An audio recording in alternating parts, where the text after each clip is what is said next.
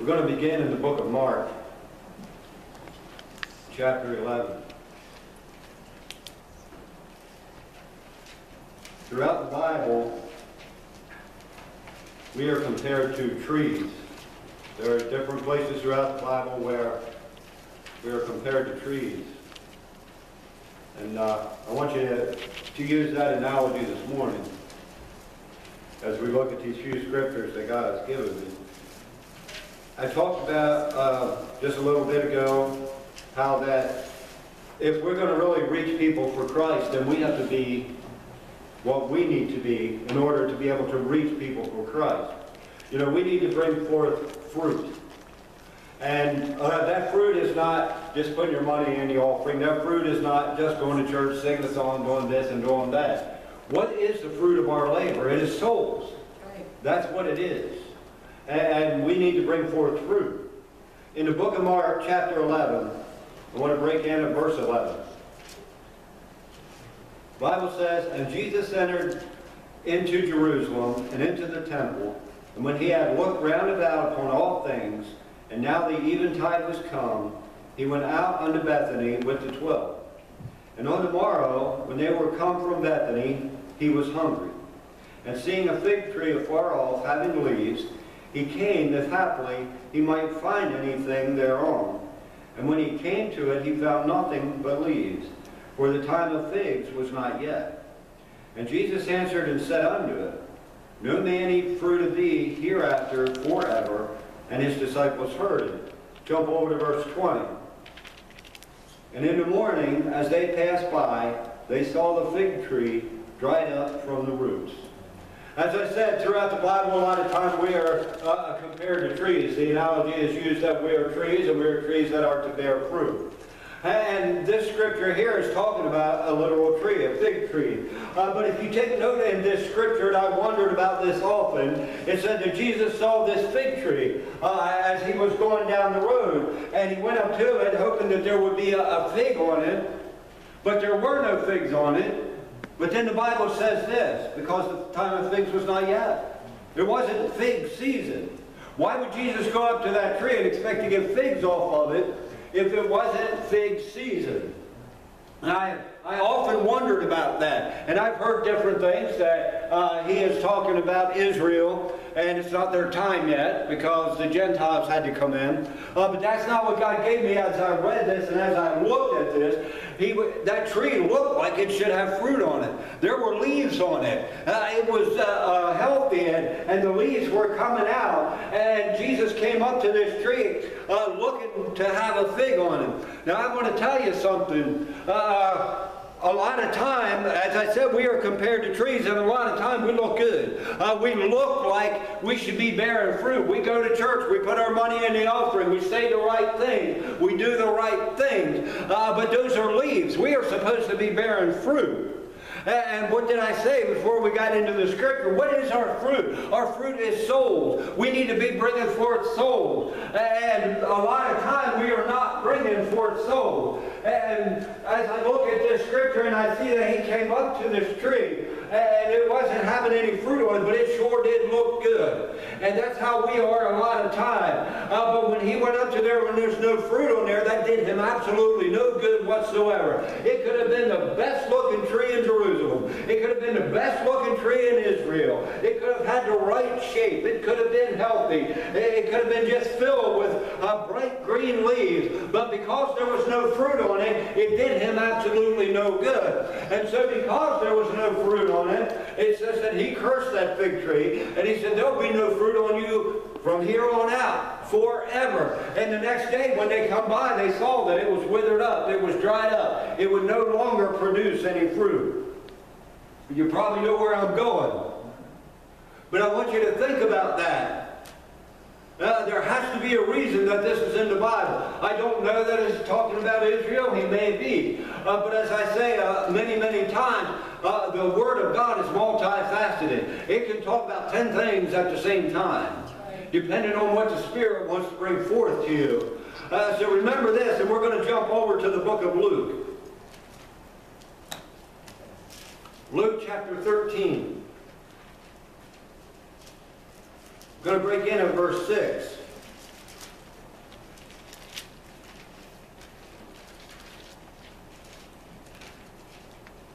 Luke 13, verse 6, he spake also this parable.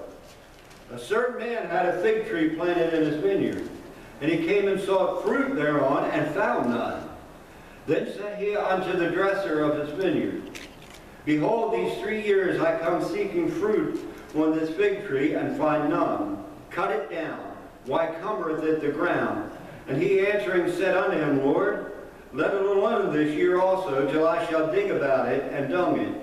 And if it bear fruit, well. And if not, then after that, thou shalt cut it down. And so, again, here, what is Jesus talking about? He's not talking about an actual orchard or a vineyard. He's talking about people. And he's talking about a certain man had a fig tree in his orchard or in his vineyard. And he comes seeking fruit on that thing for year after year after year after year, and there was never any fruit on it. Now, I want to submit to you, just out of my own reasoning and my own thinking, this wasn't a dead tree, or he wouldn't have left it stand for 3 years. It was probably like that fig tree that Jesus cursed. It probably had leaves on it. It probably looked good, but there was no fruit being produced on this tree.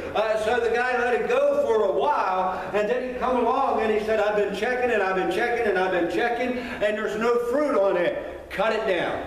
It's just cumbering the ground. It's just taking up space. It is useless to me. It is no good to me. And again, I'm going to remind you, though you know, he's not talking about trees. He's talking about people. And he is saying that this person is not bringing forth fruit, and because this person is not bringing forth fruit, it is no good to me. And because it is no good to me, I want you to cut it down and to get rid of it. Now we go back to what I read at the beginning, that Jesus cursed this fig tree because there was no fruit on it and was doing him no good. That thing withered up and died. This guy comes to his orchard or his vineyard, and this tree has not been producing fruit for a long time, and he said he's finally tired of it. He wants it cut down. He wants it out of the way. He wants to get rid of it. And again, I want to remind you, this was not a dead tree, or it wouldn't have been standing there for 3 years. If it was a dried up dead tree, he would have cut it down long ago. It must have looked good. And I'm going to tell you something. We as Christians a lot of times can look good. We can sound good. We can do all the right things. We can go through the motions. We can say the right thing. But I want to ask you a question. How much fruit are you producing? If we're not producing fruit, of what value are we to the kingdom? I'm of great value because I'm a great person and God just loves me. Yes, he does love you, but he expects something from you. And the Bible will back me up on this. I can take you throughout the Word of God and show you that he expects something from you. And these couple of scriptures that I read tells us what he expects from us. He expects fruit from us. And if we're not producing fruit, then we're of no value. Is Jesus going to curse us and we're going to dry up? Is he going to cut us down and remove us? I'm just telling you what the Bible says. You let the Spirit speak to you about what he is saying to you concerning these scriptures. When I read these things, that's kind of a scary thing to me. If I'm of no value to him, what is going to happen to me? Again, I'm just telling you what the Bible says, and you do with it what you will. And I want to submit to you, and if I make you mad or I get on your nerves or I bother you, you can tell me so. But I want to submit to you, there's a whole lot of us sitting in this very building that aren't producing fruit. We're not. I'm not pointing fingers at any particular person. Maybe you are, maybe you aren't. But I can tell you that there are people in this building that we are not producing any fruit. And if we're not producing any fruit, then we're of no value. What good are we? What is going to happen to us if we don't produce fruit? Well, this tree in the vineyard, the guy wanted to cut it down, but there came along the guy that worked for him. It says, he saw fruit thereon, he came to the dresser of the vineyard and told him to cut it down. But the dresser of the vineyard said, just give me a chance.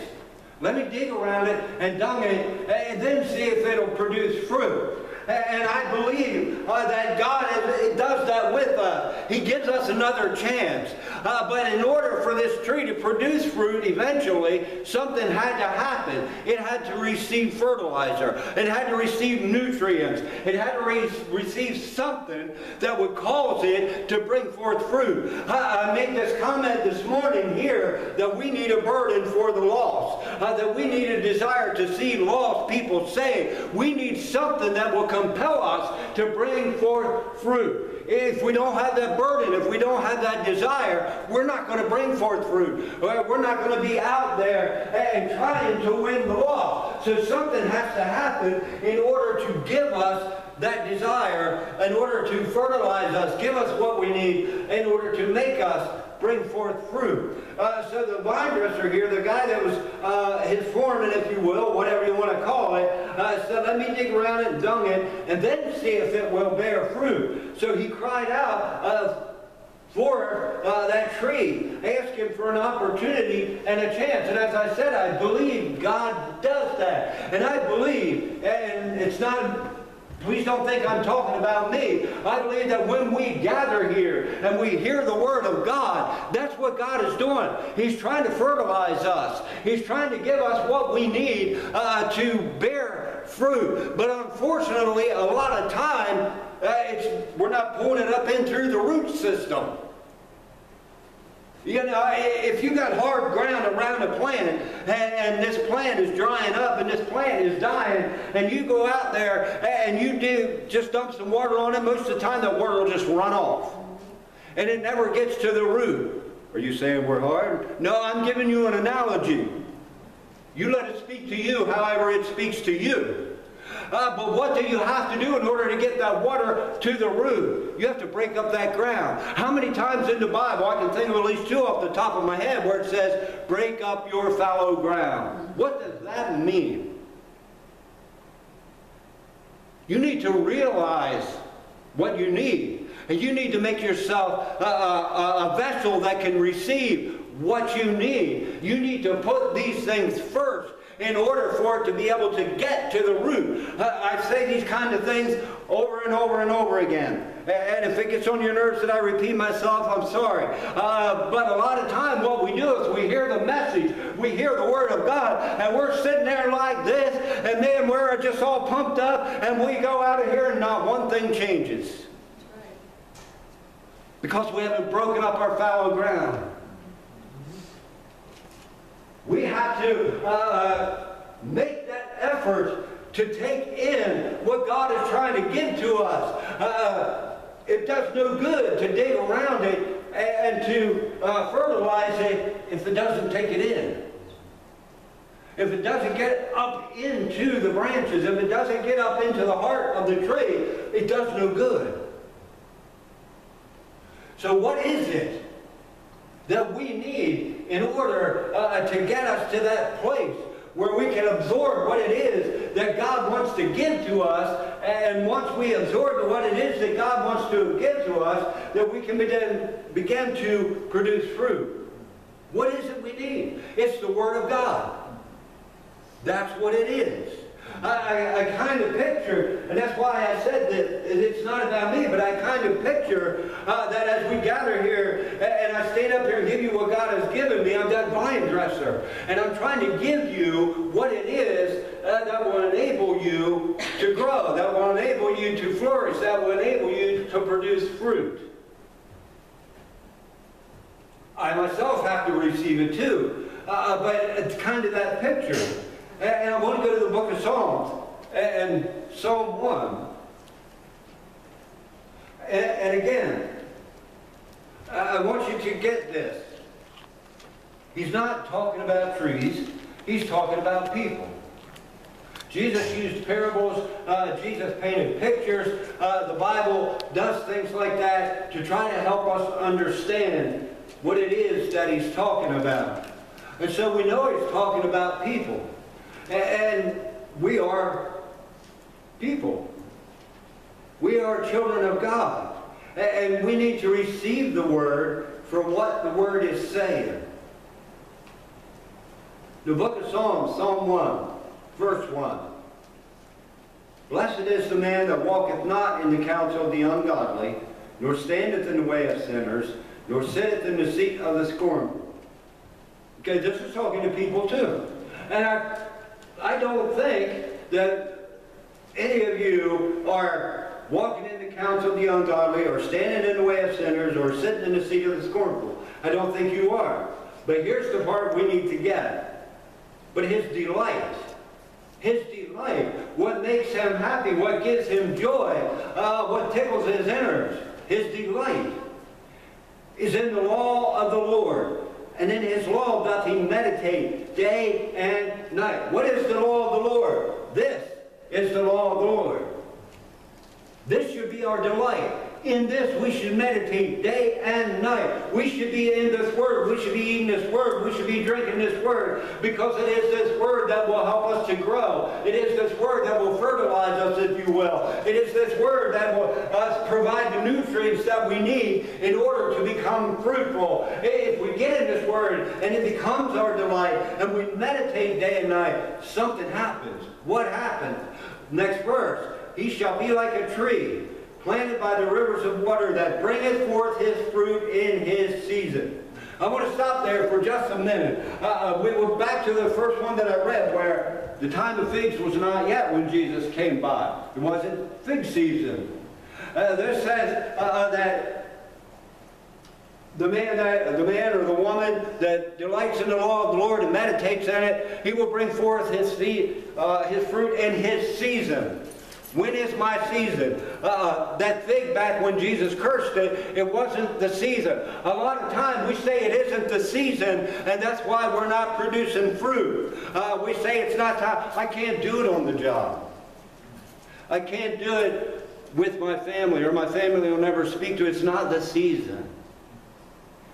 For a child of God, it's always the season.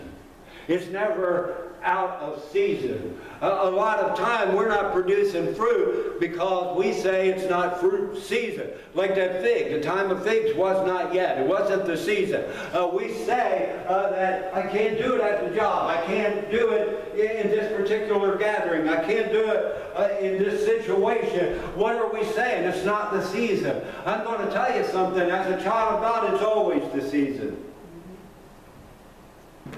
Now, you don't want to be, how many of you ever watched The Wizard of Oz? Mm-hmm. You don't want to be like the apple trees on The Wizard of Oz. You don't want to be whipping your fruit at them. You remember the apple trees was throwing fruit at them? You don't want to do that.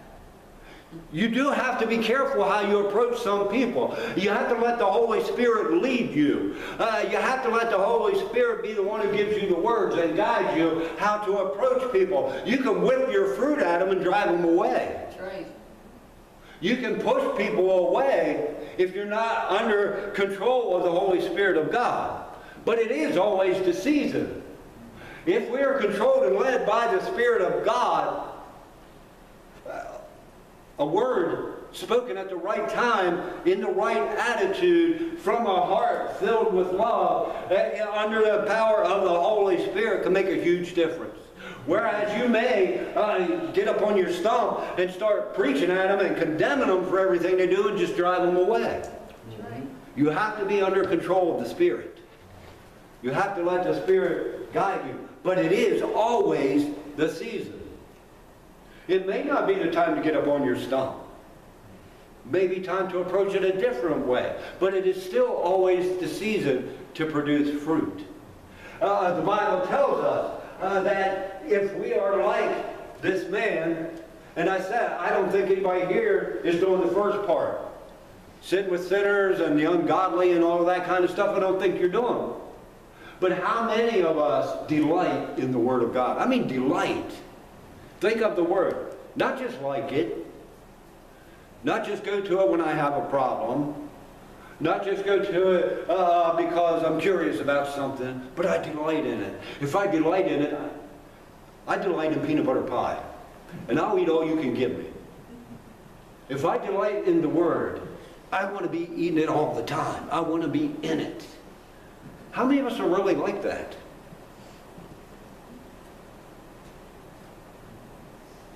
What would cause us to be like that?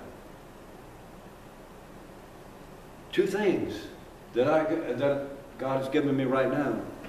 First,